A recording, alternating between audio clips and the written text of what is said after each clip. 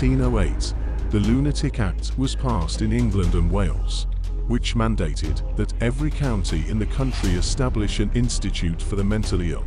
However, by 1840, over 30 years later, North Wales still had not built such an institution due to the financial constraints faced by the impoverished rural communities in the area. This meant that the most severely unwell, poorest individuals with mental illnesses were sent to asylums in England, which then introduced language barriers that inhibited patient care and ultimately led to the mistreatment of Welsh-speaking patients.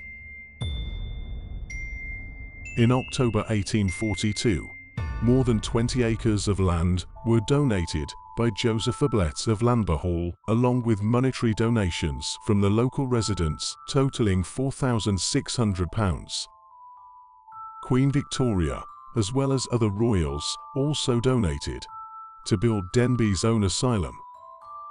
The construction of the North Wales Hospital began 2 years later in 1844 with the design and planning by architect Thomas Full-James and his associate, Dr. Samuel Hitch, the founder of the first Psychiatric Association in 1841.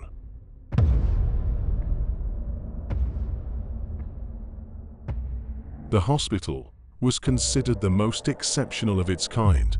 It took 4 years to finish the construction, and it officially opened on the 14th of November, 1848, with a capacity of accommodating up to 200 patients.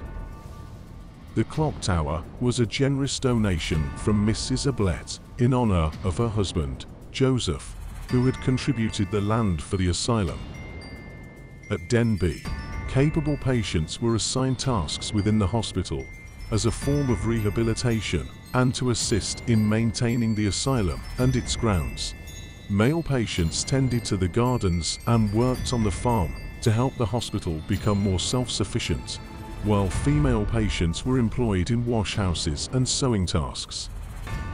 Throughout its history, the hospital faced mounting pressure to provide quality care and alleviate overcrowding. As a result, several extensions were added, with the most significant taking place in 1899. This expansion enabled the hospital to accommodate up to 1,500 patients and provide a diverse range of treatments.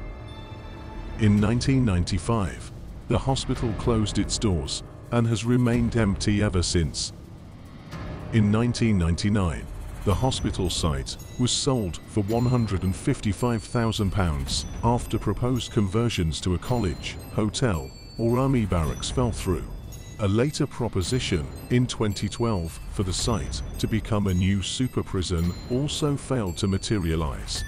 Fremont, Denbigh Limited acquired it from Ace Bench Investments in 2003 for £310,000 via an offshore company registered in the British Virgin Islands. At various times, one person claimed involvement with all three companies, while at other times denying it. This caused claims of obfuscation and playing silly games over true ownership.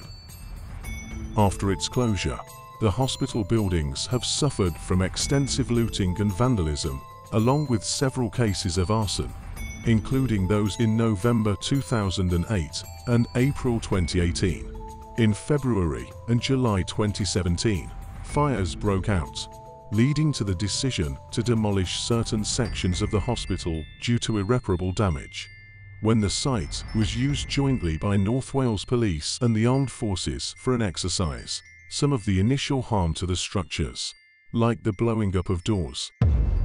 Planning permission was granted to Fremont with the goal of using the funds from developing up to 280 houses, in addition to business and community facilities, to restore listed buildings. However, this permission lapsed in 2009, and Fremont neglected to address the deterioration of the structures. As a result, Denbighshire Council issued an urgent works notice in June 2011. After issuing a dangerous structures notice, the council spent over £930,000 on emergency work required by the notice, but the owners refused to repay, citing concerns about the amount being claimed. Back in September 2013, the Planning Committee of the Council made a decision to implement a compulsory purchase order for the former North Wales Hospital. This decision came after Fremont failed to comply with the repairs notice, which mandated them to carry out major repairs on the buildings situated on the premises. The council was granted the CPO by the Welsh Government in September 2015. After that, the Planning Committee authorised the serving of a General Vested Declaration, which was the final step in the CPO process. As a result, DCC took possession of the site in 2018 and secured ownership.